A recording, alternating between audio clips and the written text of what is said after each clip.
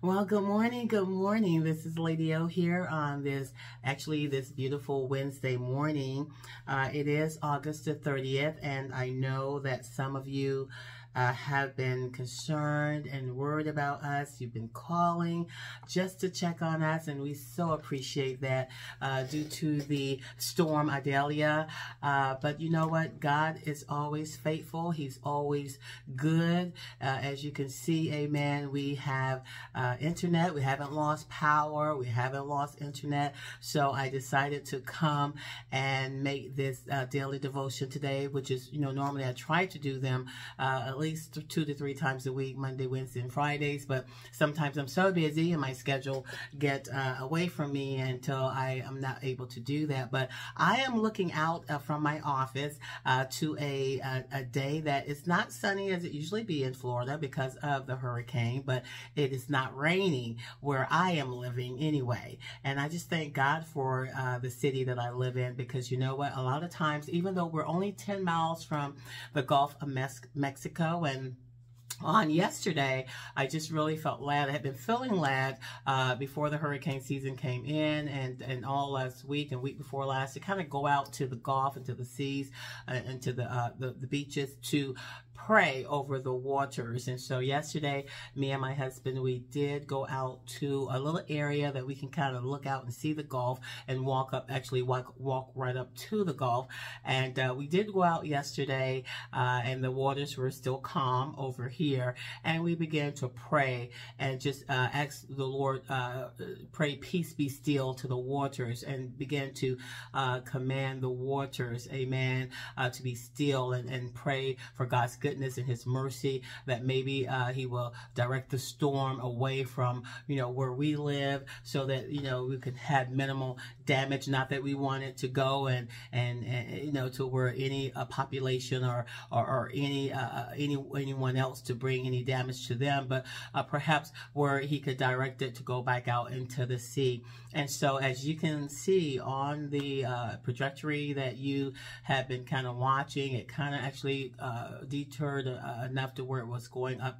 I think it came in landfall up near around Tallahassee, where it would be actually going back out to sea. And so we give God all of the praise. The prayers of the righteous availeth much. And even though I'm coming to you with our daily devotion today, and I have been all year dealing with overcoming fears, and the reason being is because of what I believe is going to be happening in our nation, and what has already happened is nothing compared to what I believe is going to happen in the coming near months and future. And so I believe God is preparing his people. He's preparing his people to become more anchored in him. And this is what's been on my heart. And I just kind of want to share a little bit of that today, because I know I've been trying to stick with the book that I'm writing, the Overcoming the Fears, the daily devotional, and I haven't really been giving you any prophetic words, any words that God has been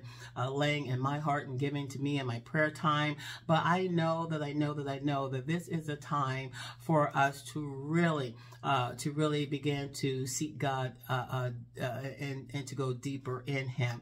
And if you're a prayer warrior, it is time for you to be on the wall and stay on the wall. It is time for you to say, God, I need a deeper dimension. I need another level in you, so you will be able to open my eyes to see, as the sons of Issachar, they knew and how to discern the times. They knew because they were able to see in the spirit realm. They were able to hear. And so this is a season where if you're on the wall as an intercessor, you need to stay. This is not a time for being relaxed or giving up or not digging your heels in, not making sure your anchor and your anchor is sure, is gripping the solid rock, that you're anchored really in the word of God and his truth. This is a time, amen, to be doing whatever you're supposed to be doing. And so last Tuesday, I had somewhat an experience with the Lord where he began to talk with me on such a level, and he asked me, are you, and this was something that he was, consulting me about. He said, are you maximizing? Not that you're not working in your field, not that you're not doing what you you feel that you should be doing. But the word here is maximizing. Are you maximizing the field that God has put you in? And you might be saying, Lady O here today, well, what field are you talking about? Whatever field God has put you in the space of employment or in the space of ministry, whatever space that you're occupying. You know, for me, there's several spaces that I occupy. I am an evangelist. That is my calling first and foremost. And God trained me in evangelism in my career, which is life insurance and health insurance. I have a 215, 220, and several different other licenses to do insurance, and I've been doing that since 79, somewhere in there. I've been doing that since the 70s. But that's the field that God has put me in. And back in the day, if any of you know about life insurance and health insurance, when the insurance agents would go from door to door, knocking on doors, that's how I was trained. And God used that field to train me in evangelism. And I remember back then, one of my slogans was, you're going to either take some life insurance or life assurance, because I was going to talk to you about one or the other. And every day I went out witnessing. I was talking to people about having life assurance. Do you know Jesus? Do you know him as your Lord and Savior? And if they didn't, and they didn't want to know him, hey, I didn't push the issue, but I said, okay, well, do you have some life insurance? Because if you don't want Jesus and you don't have life assurance, you're going to need life assurance. If you don't have life insurance, you're going to need life assurance. And every day I went out to minister, and it was like, God, who would you have me to minister to? I was about doing kingdom business. And last Tuesday morning, not yesterday, but a week from yesterday, you know, God had a very serious talk to me in my prayer time. And he said, are you maximizing your field? You may be called in medicine and healthcare. You may be a teacher in the educational, but whatever, you know, there are 7 mountains that we pray for as intercessors, you know, the entertainment, the education, the financial, the judicial system, you know, there are 7 mountains, and you may be working in governmental, in political, or the government. You may be working in one of those areas. And are you allowing your light to shine? He says, we are the light of the world. We are the light of the earth. We are the salt of the earth. And if the salt has lost, matter of fact, I put that here because God was dealing. Let me just read it, because you know what, I have it here. I had put it in my notes and my prayer times. But Matthew 5, Matthew the 5th chapter and the 13th through the 16th verse, it says, you are the salt of the earth.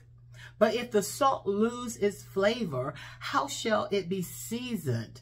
It is then good for nothing but to be thrown out and trampled under the feet of men. If God has called you to be the salt of the earth, then whatever marketplace you're in, whatever field that you're occupying, then you're to be the salt that seasons that field. You're to be the salt that brings flavor. Yeah, that brings flavor to whatever area that you are working in, that you're operating in. And if you're not bringing flavor, and I mean bringing flavor as in, because you may not understand what I mean by saying that, as a Christian, we should walk in the 9 fruits of the Spirit, which is love, joy, peace, long-suffering. Galatians, I believe, 5:13 talks about the love, joy, peace, meekness, temperance, long-suffering. And if you're the salt of the earth, then wherever you're occupying, whatever space you're occupying, then you ought to be able to bring those gifts to the forefront. And if you're dealing or you're coming across the path of someone who's not walking in love, someone who's all confused, and they don't have any patience or they don't have any peace because they're confused, they are just going through a time of chaos in their life, whether it be personal or whether it be what's going on in the world, you ought to be that anchor that can anchor them in that peace, that can anchor them in that having long suffering with them and patience with them. But if you're walking around and there's no peace in you, if you're walking around and you're so busy, caught up in what you got to do, me, myself, and I, that there's no love, people are not seeing the joy of the Lord, they're not seeing the love of God radiating through you, then you have lost your flavor. Because the flavor of God and the kingdom is righteousness, peace, joy in the Holy Ghost. Righteousness, peace, joy in the Holy Ghost. So, I know today, I just wanted to come on real quick to let you know that we are doing great. We are doing fine. Amen. The Hurricane Adelia, we hardly got any rain. Actually, I woke up at 5 a.m. this morning to pray, and I thought I was going to hear rain on the roof, and I was like, Lord, I don't hear any rain. So I got up and I said, it's got to be drizzling or something. And I went out and looked out the door, and it wasn't even raining. And, they said 3 o'clock was when it was supposed to hit us, the heavy rains, and it was supposed to be making landfall. But, thanks be to God, glory be to God. It kind of deterred a little bit, and it went in through Tallahassee instead of coming in through Tampa Bay. We're about 30 minutes from Tampa Bay and about 10 minutes actually from some of the beaches here in the Gulf. And so, I just give God the praise. I give God the praise that the prayers of the righteous availeth much. But, I just had to come on today to let you know that this is the year of judgment, and God is judging his people. Are you doing what it is that he's called you to do? Because let me tell you, I do feel that this hurricane season is not over yet, and I do feel that there are going to be some hurricanes that are pretty bad this year. We're still early in the hurricane season. The hurricane season is from June to like November, and so usually it gets really ugly around August and September. But I am praying that God's grace and his mercy prevails. But I'm gonna just say to you, you got to work out your own soul salvation. Strengthen your relationship with him. Strengthen your personal relationship with him. Everyone that I talk to, everyone is going through their own tailor-made, that's what I call it in this season. They're going through their own tailor-made trials, tribulations, experiences. Why? Because God is judging us all. He's judging us all. He's asking, do you really love me, or do you just love me for what I can do for you? Do you love me because I'm God and you should worship and honor and reverence me? Or do you love me because you just trying to get what you can get out of me? And it's time out for using God. It's time out for, trying to get what you can get from God, but then you don't have any concern about the kingdom of God. He says, my kingdom come, my will be done in earth. And he asked me on last Tuesday, he said, do you really want my kingdom to come? Because when we're really concerned about the things of God and the kingdom of God, just like, we love our house and where we live, and we want to keep it, beautiful, and we want to decorate it, and we want people to come see it, then if we're in the kingdom of God, we should love the things of God. We should want to fill our vessels, because we are the church. We should want to fill our vessel and our home, this church here, with the things of God, with prayer, with fasting, with studying out the word of God, with, wanting to share the love of God with other people. And I certainly know that, when the Lord, when he came to ask me, I was not able to say that I had 100% been maximizing my field. But I repented. And I just want to say that to you today. If you have not been maximizing the field that God has put you in, he says that you are the salt of the earth. Salt is a preservative. It's a flavor. It's an enhancer. Yeah, it is a purifying agent. If you are the salt, then wherever you go, you ought to be an enhancer to life. You ought to be able to purify the sphere that you're operating in. If that's on your job, people ought to be able to see the light a light. He said, you know, that we are the light of the world, a candle that cannot be put under, you know, to put a candle that cannot be put under a cover or hid. Why? Because we are the light. And if you are the light, then in your community, you should be shining. Wherever you go, you should be shining. Don't lose your flavor. Don't lose your flavor. It is impossible to lose our Christ. It is possible. I'm sorry. It is possible.